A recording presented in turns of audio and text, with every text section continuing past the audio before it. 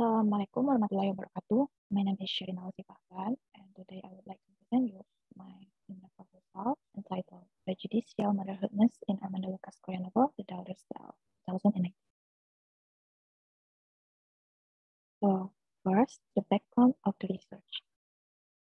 In 1934, Germany was controlled by Nazis, a political party in Germany that Adolf Hitler led. They persecuted Jews and anyone they deemed to be undesirable.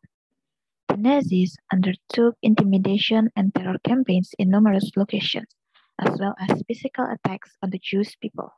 The persecution affects Jewish women to have double roles in their life, such as being a mother and a head of their family. According to Meckler, 2000, females are more sensitive and emotional in comparison with males. Prejudicial motherhoodness happens when a mother that becomes the head of family is swayed by her emotion and making decisions that illogically prejudicial toward her family. Prejudicial motherhoodness is harmful for the family when they need to survive from Nazi persecution and escape from Germany. Next one is the focus of the problem. The novel entitled The Daughter's Tale 2019 by Armando Lucas Correa. The study will focus on how maternal instinct affects the main character's decision when she is pressed by life-death situation. Therefore, that the main character does in order to survive is fighting back at the family as a prejudicial decision that happened to kill the mother herself. Next, the research question. First one, what are the decisions made by the mother in the novel as the result of experiencing motherhoodness? The second one, what are the prejudicial motherhood effects on the family survival in the novel?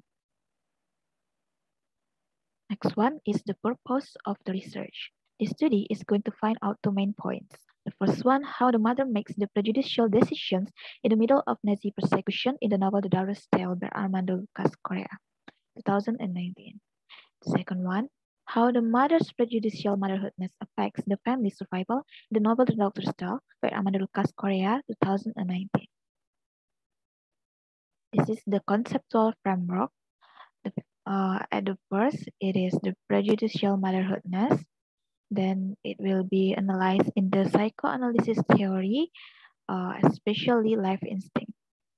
And the object of the research is The Daughter's Tale 2019 by Armando Lucas Correa. Then the researcher will analyze the prejudicial decision influenced by maternal instinct in the novel. So this is the review of related studies. First, the psychoanalytic.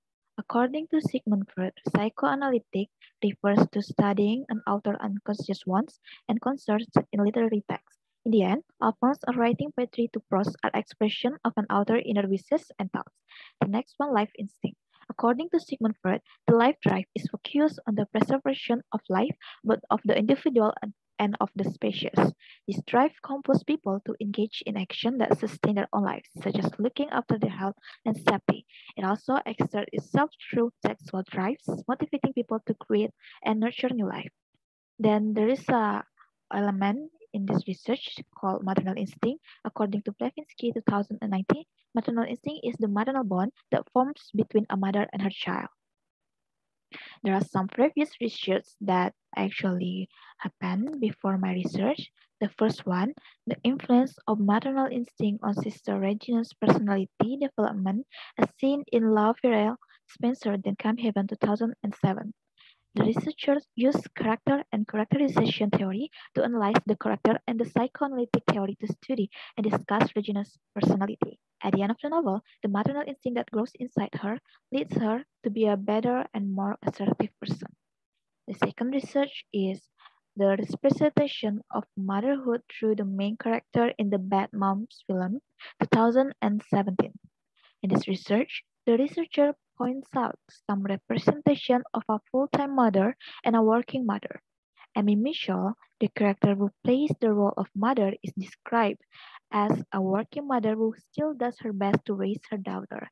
Here, her hard work to keep her daughter well makes her the representation of a perfect mother. And this is the research method that used in my research. the first data and source data.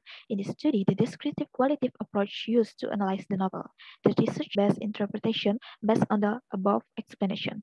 The novel is examined through fictional devices setting.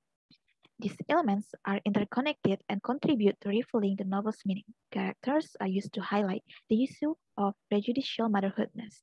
The next one is the technique of based on the life instinct theory proposed by Freudian.